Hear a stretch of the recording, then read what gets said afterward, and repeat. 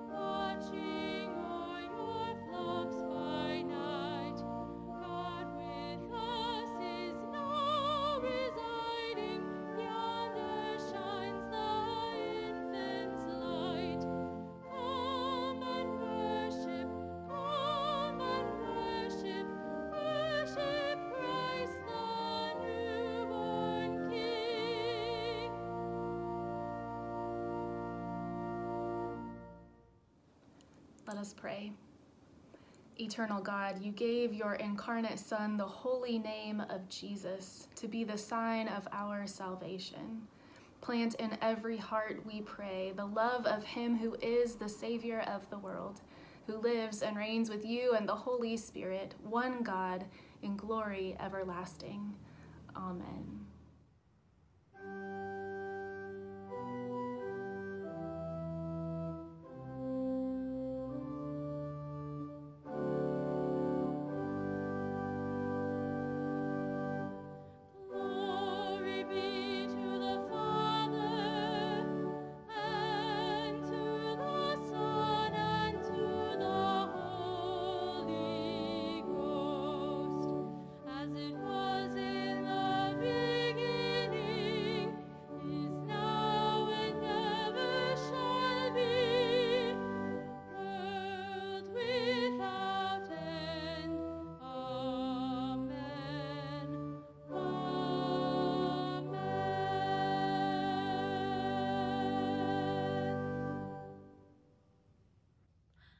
Good morning and welcome to Children's Time.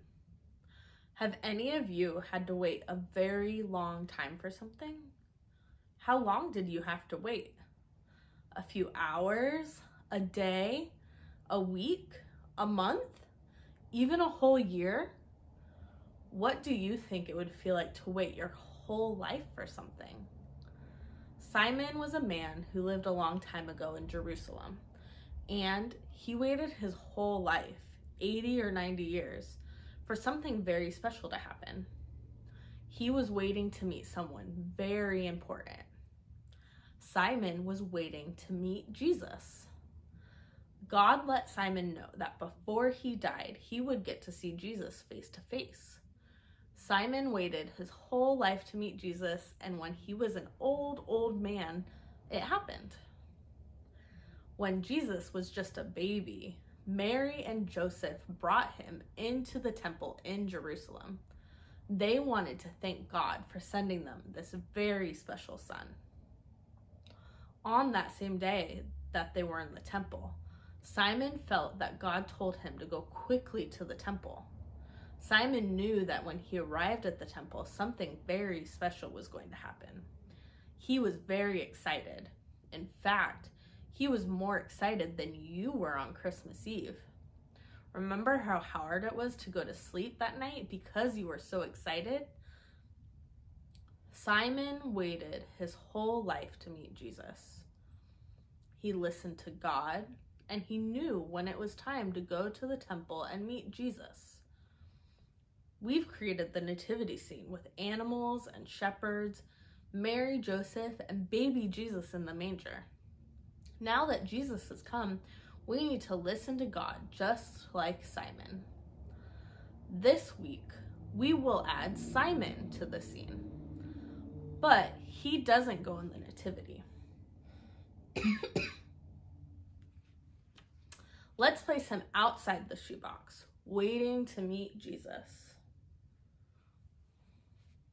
This will remind us that Simon waited to meet Jesus and spent his time waiting by going to the temple. When we are excited, sometimes it's hard to listen. The days after Christmas are filled with excitement as we play with our new toys or play a new video game that we received. But I want everyone to remember how important it is to listen to God and spend some time this week listening to God, just like Simon did. Amen.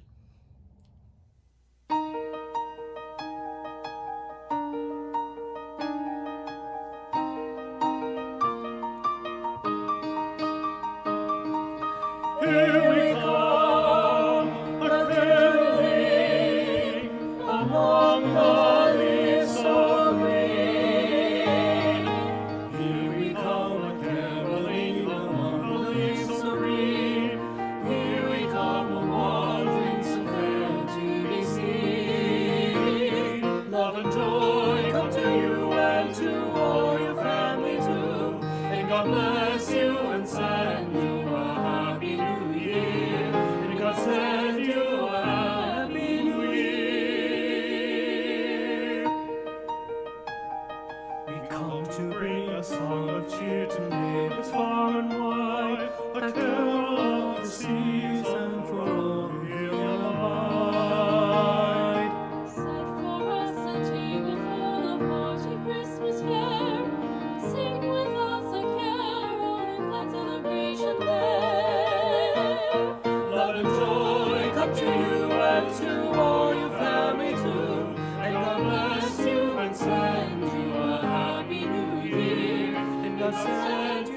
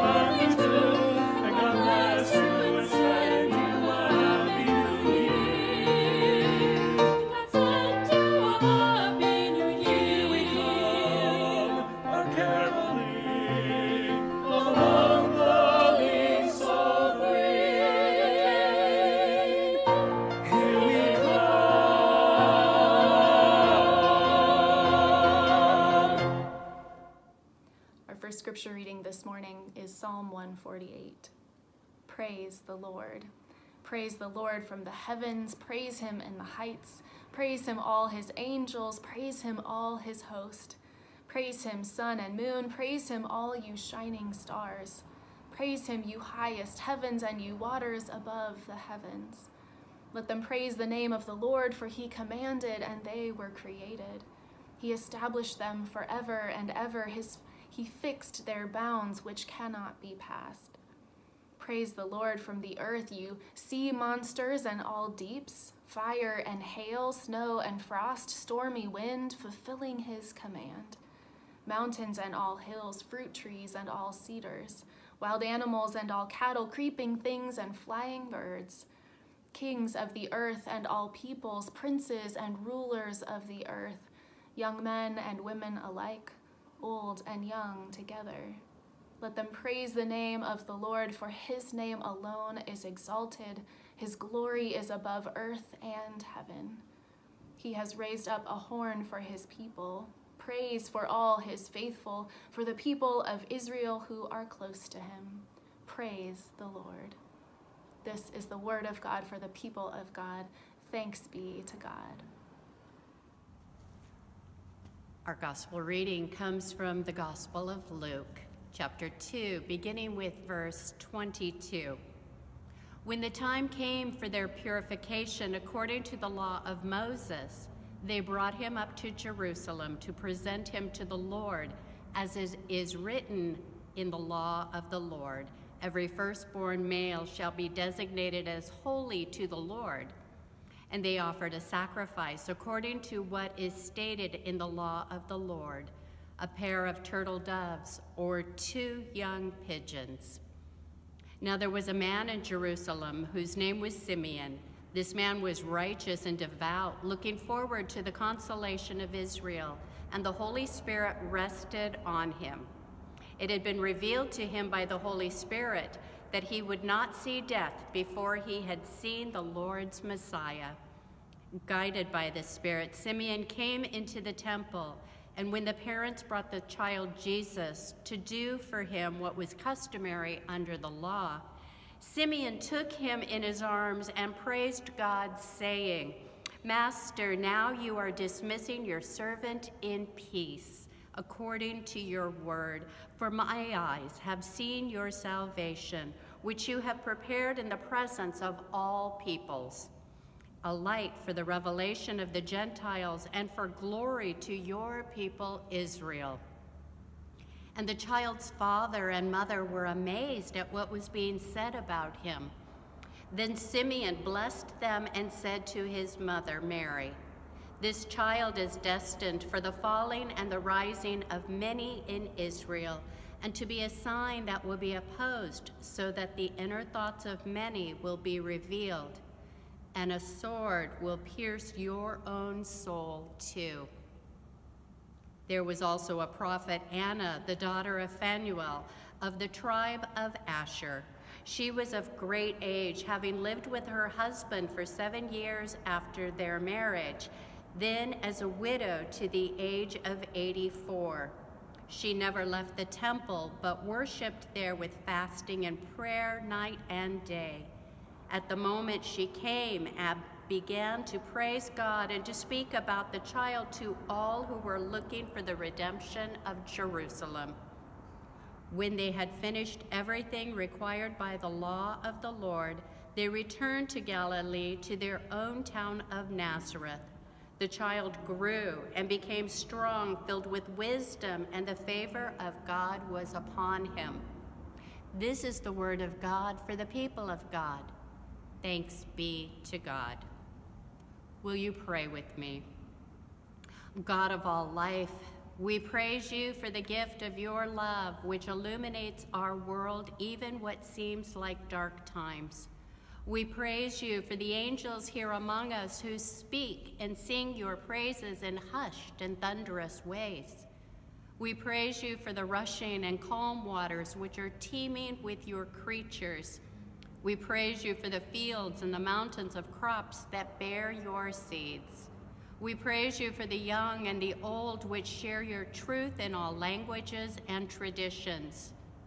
God of all life, we praise you for all you have been, are today, and will be in generations to come. Amen.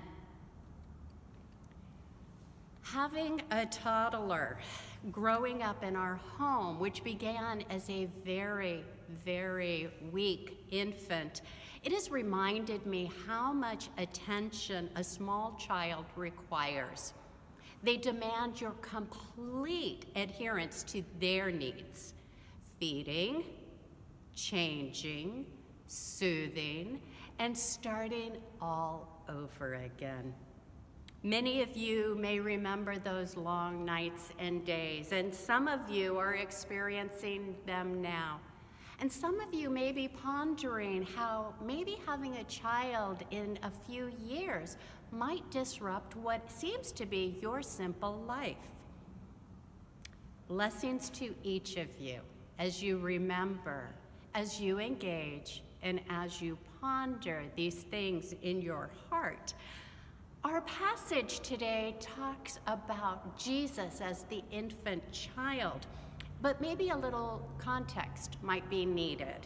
According to the law of Moses, as written in Leviticus 12, Mary and Joseph had to wait 33 days before they could present Jesus to the temple for his dedication to the Lord, being the firstborn of Mary's life. And so they waited, but had she had a girl, it would have been 66 days. The need for her to present herself was for her purification. It is required by the law of Moses that a mother bring a priest a lamb in its first year, or for the burnt offering, and a pigeon or a turtle dove for the sin atonement offering for her menstruational flow, which then would bring her back into a community of faith. However, if she cannot afford the sheep, she shall take 2 turtle doves or 2 pigeons, one for the burnt offering and one for her sin atonement offering. So Mary and Joseph arrive at the temple within the first 40 days of Jesus' life to dedicate him to fulfill the law. As a couple, and then as a new family, they have traveled from Nazareth to Jerusalem to Bethlehem and back to Jerusalem, roughly 100 miles in less than a month and a half. Remembering the circumstances surrounding Jesus' birth, having a newborn child in such barren estate and in poverty is one thing. To do it in first century Palestine when there is no easy modes of transportation and probably no hotels to stay in as they have traveled, I can't even imagine. Yet, Mary and Joseph make these journeys to fulfill their faithfulness to the law and also to remain obedient to Rome's mandates. Not fulfilling the law, as I said, would preclude Mary from being reconnected to her faith community after Jesus' birth. And so they go. Mary takes 2 pigeons and 2 turtle doves to the priest. Imagine being exhausted and physically distanced from your family and your community, and then having to publicly display your poverty. This was the beginning of Mary and Joseph's life as new parents. God favored Mary with the Annunciation, and then she has to give a sin offering for the birth of her child. And Jesus, being the firstborn, must be dedicated to God, God with us. Thankfully, at this point, enter Simeon and Anna, strangers who see the exhausted, impoverished couple, and after fulfilling the law. They don't see, however, the poverty of this couple. They don't see Mary and Joseph's exhaustion. Instead, what Anna and Simeon see is God incarnate. The elder and the prophet embrace the family, recognizing their faithfulness and the truth they hold in their arms. Both Anna and Simeon offer their praise to God because the Spirit of God has led them both to see the salvation and redemption of the people of Israel as they had been assured. Simeon and Anna don't just see God's fulfillment, but each of them publicly bless the Holy Family and speak truth to Mary and Joseph. As they have been told, her son will be called great and the Son of the Most High, and save the people from their sins. Simeon and Anna, hopeful watchers of God's revelation, are more than just bystanders. Anna has been listed as one of the women prophets in the Bible, of which there are few. 5 have been named specifically, 1 unnamed. But here, Anna, listed as a prophet, preaches to both the men and the women who are in the temple, who will hear what she has found in this infant child. And Simeon, having the Holy Spirit rest upon him as a prophet, again enunciates to Mary the joy of the baby she carries. Perhaps the private words that Mary and Joseph hear from these two strangers declaring her annunciation do give her reason to pause and ponder what is in her heart. It isn't about who Jesus is, but it's the understanding that they, Mary and Joseph, are not alone in understanding their revelation from God's angel. Perhaps the amazement comes because Simeon is sharing even more than what the angel had told Mary at the Annunciation. Remembering that Gabriel told Mary, "He, the child you will bear, will be great and be called the Son of the Most High, and the Lord God will give him the throne of his ancestor David. He will reign over the house of Jacob forever, and of his kingdom there will be no end." Those are words of truth. And these are not just the words that Mary is hearing. Simeon, now, as Paul Harvey says, is telling the rest of this story. As he says, this child is destined for the falling and the rising of many in Israel, and to be a sign that will be opposed, so that the inner thoughts of many will be revealed, and a sword will pierce your own soul too. These words might be the reason that Mary and Joseph stand in amazement and perhaps concern.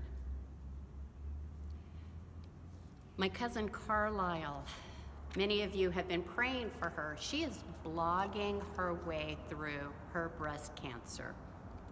Carlisle is a tough woman, but she's also young. She's a mom of 2 children, 11 and 8. Carlisle is only 48 years old. And as a teenager, Carlisle always had a sense of strength. She held a family secret to protect those that she loves. She can operate earth-moving construction equipment with the best of them. And she has suffered great loss, both financially and to her reputation. And now this wound of cancer goes deep into her heart. And it's only through chemo and the additional treatments that she endures that she knows how deep that wound is. The other day in her blog, she recounted a story from 2008, and I have her permission to share this with you. She shares the story of when her husband Justin and she were digging footings for the new Walgreens pharmacy in London, Kentucky. She describes the day as being wet and a rainy Saturday in April when she was in the footer shoveling wet dirt into the bucket of the excavator that her husband Justin was using. Exhausted and perhaps a bit dirty, they decided to stop and have Mexican food after a day of work. And the waitstaff that had seen them working with this construction in the rain complimented them on a job well done. But these are the words that she spoke, which I am sharing with you now. Back then, I had no idea we would have even one child, much less two. Back then, I had no idea my dad would get Alzheimer's disease. Back then, I had no idea I would develop breast cancer. Luckily, God doesn't tell me his plans for me. I wouldn't have appreciated how much I love and adore my two kids. I wouldn't have believed that I would have a daughter and a son as smart and as beautiful and funny as they are. I couldn't have dreamed that one day my dad would turn meek and mild. I could not have imagined one day my dad would not know my name.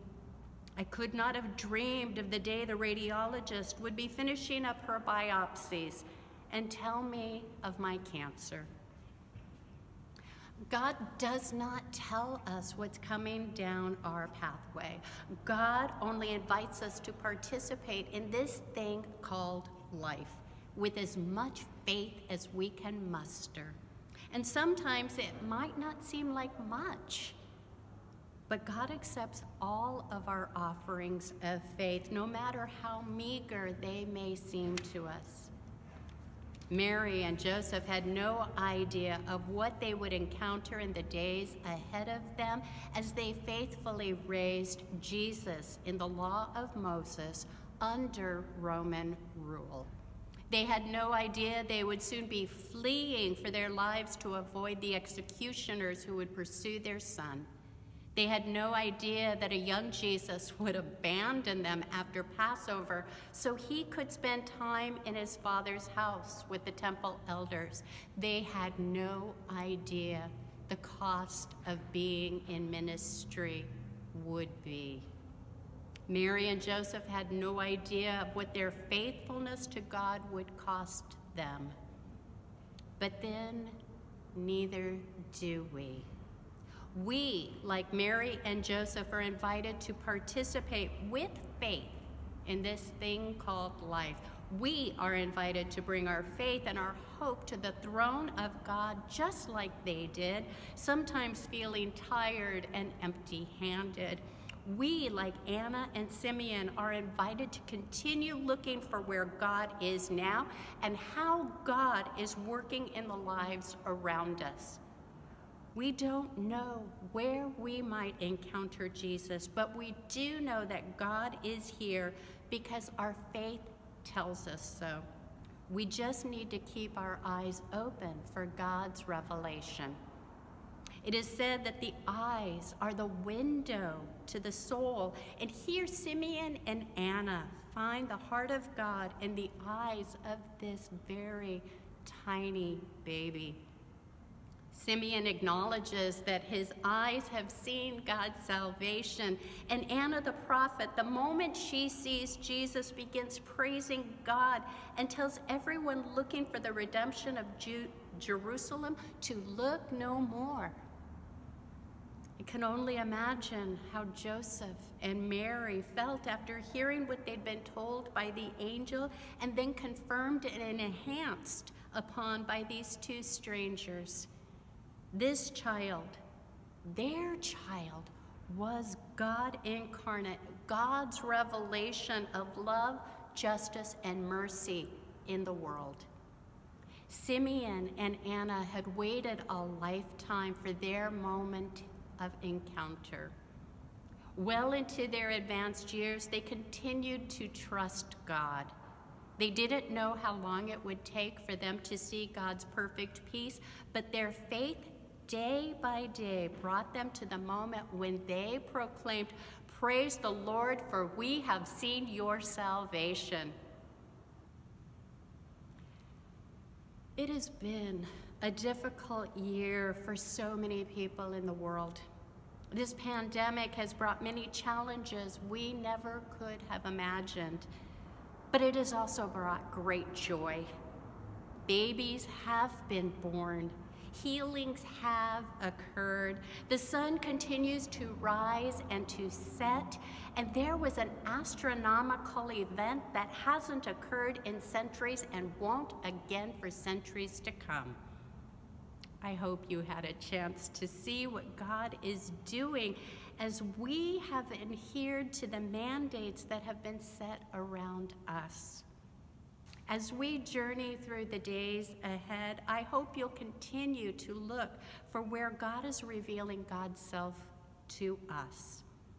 I know I plan to take time to look maybe a little more deeply into the eyes of the people around me, because those people belong to the image of God.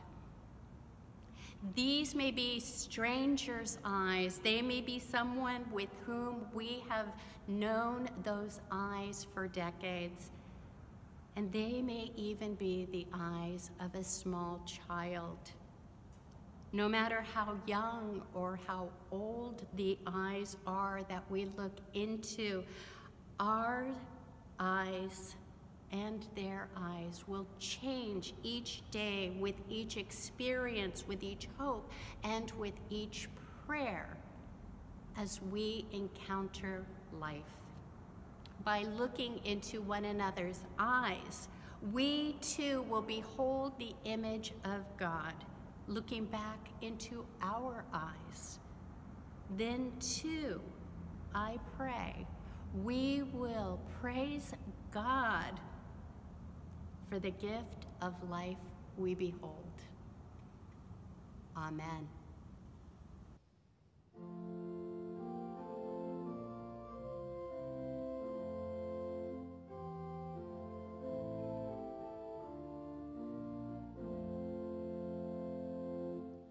Love came down at Christmas, love lovely, love divine. Love was born at Christmas, star and angels gave the sign. Love shall be our token, love be yours, love be mine, love to God and all men, love for plea and gift and sign. Let us pray. God of promise, we give you thanks for these days of celebration and joy, remembering your greatest gift to us through the presence and love of your Son, Jesus. Through him, you continue to meet us in our vulnerability with your blessings of healing and grace. In these days of the Christmas season, fill us, O Comforter, with the peace of your presence with us. Even on this day, when we celebrate your light, we are aware of the darkness of our unfaithfulness that brings chaos and disorder to our world. We pray the light of your love would break open the violence of tribalism and dehumanization, that it would scatter the insecurities that drive the hoarding of wealth and power, that it would unclench the fears that fortify walls between us and our neighbors, and soften the hardened hearts grown calloused by envy and greed. Illumine the isms that reside within each of us, and open our eyes to see the wounds we may have knowingly or unknowingly inflicted upon our human siblings. Give us courage to confess these sins and to trust in your power to reconcile and to redeem. As we anticipate a new year, we pray for the progress of anti-racism in this nation and our increasing efforts to uplift and partner with communities that have been marginalized. We pray for the teachers who continue to wrestle with the obstacles of distanced learning and for administrators to continue to prioritize the health and safety of every staff member and student. We pray for every family, every loved one of the 300,000 plus persons who have died in our nation this year, for every patient isolated from their loved ones, for every healthcare worker overburdened and fatigued by the overwhelming illness and death they encounter because of this pandemic. Call us again to do our part to ease the burden and grief of those who give themselves for our care.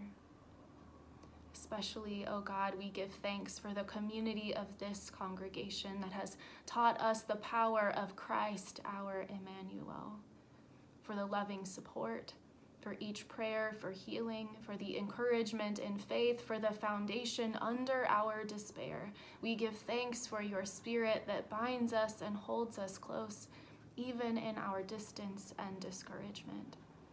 Strengthen us in witness to one another and to those who continue to seek loving community throughout this season and beyond. May we be agents of your mercy and kingdom transformation, bringing hope and healing by your Spirit. For the gift of your light, for the grace of Christ, we pray all of these things in your holy name. And together now, as Christ taught us, saying, Our Father, who art in heaven, hallowed be thy name. Thy kingdom come, thy will be done on earth as it is in heaven. Give us this day our daily bread, and forgive us our trespasses, as we forgive those who trespass against us. And lead us not into temptation, but deliver us from evil. For thine is the kingdom and the power and the glory forever. Amen.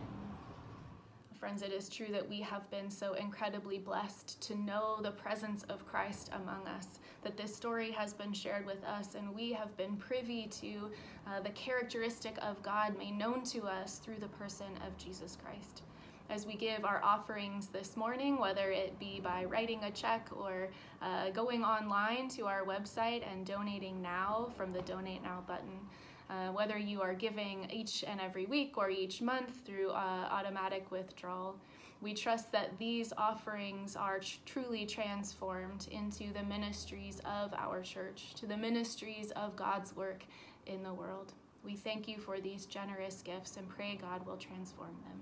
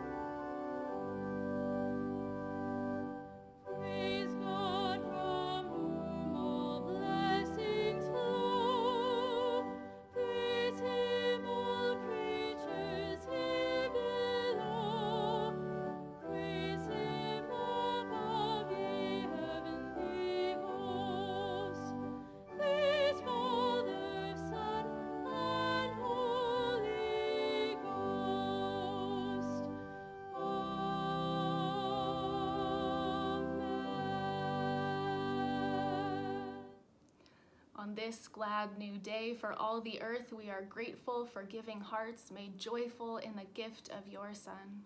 Bless these gifts we offer to the benefit of those in need. Bless our lives in service of sharing your love in the world. Through Jesus Christ we pray. Amen.